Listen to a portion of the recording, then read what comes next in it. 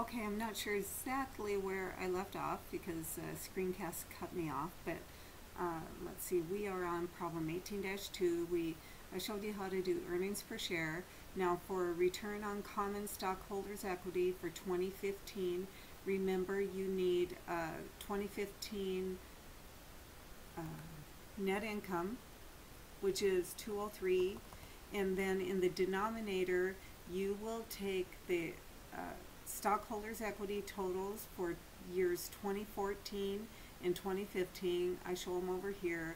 I added them together and divided them by 2, which gave me my denominator for this calculation. So I'm going to take, because return on stockholders equity is net income over average stockholders equity, I will put my formula, I want it to equal net income over common stockholders equity of 050, and I want it to be in a percentage, and so I'm going to grab that cell and I'll just go up here and say percent and maybe give it another decimal place. And you will do the same thing for return on assets. When you have return, remember we're talking about net income in comparison to whatever is the denominator.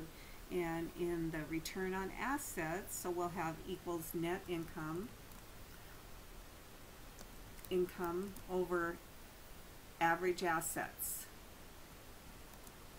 And I showed you how to get average, well, that's not going to work here, is it?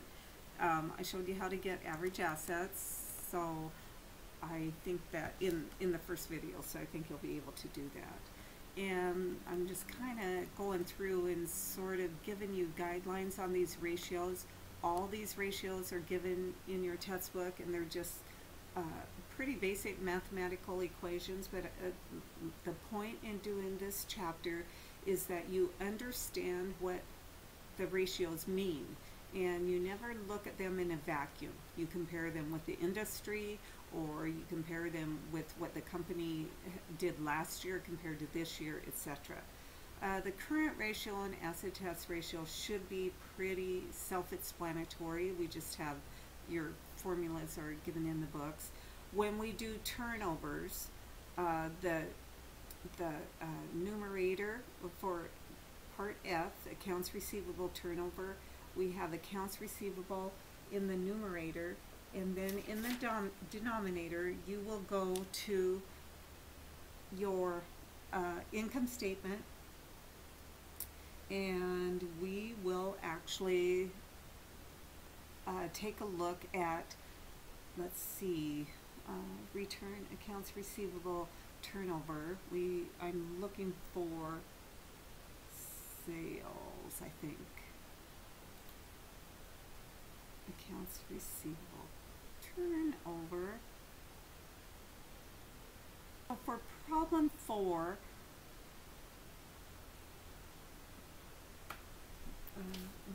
we're given side-by-side balance sheets and income statements for Messerschmitt, and they also give us some beginning balances for the year 2014 so that you can do liquidity. And as I said, these are old work papers, and so the dates are not quite right. On your work papers, you will actually do ratios for years 2014 and 2015. And so, for instance, the current ratios and asset test ratios, you'll just get the numbers from the appropriate columns of the balance sheets.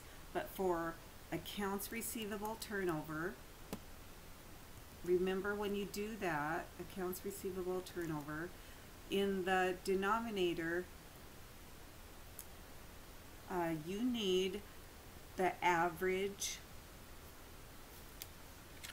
You need to get the average, and so we will take a look at, let's see, what year do I want to do?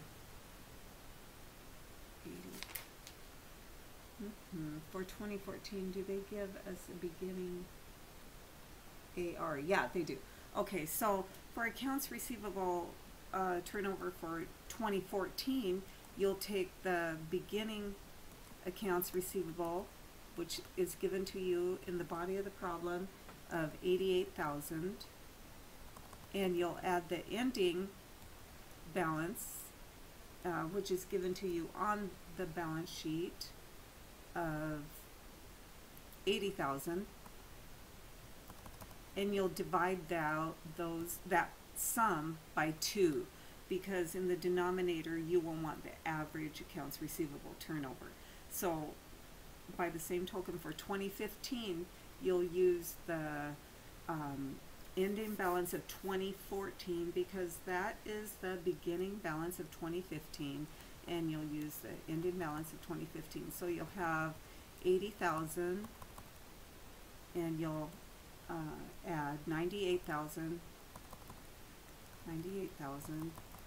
and you'll divide the sum of those two totals by 2, and that will give you your denominator. So anytime on those ratios that you need an average, be sure that you do it that way. You add the 2, the beginning, the ending balance, and then you divide by 2. And I think that you should be able to do the rest of the ratios on your own. If you have a particular question, let me know, and I will do my best to help you.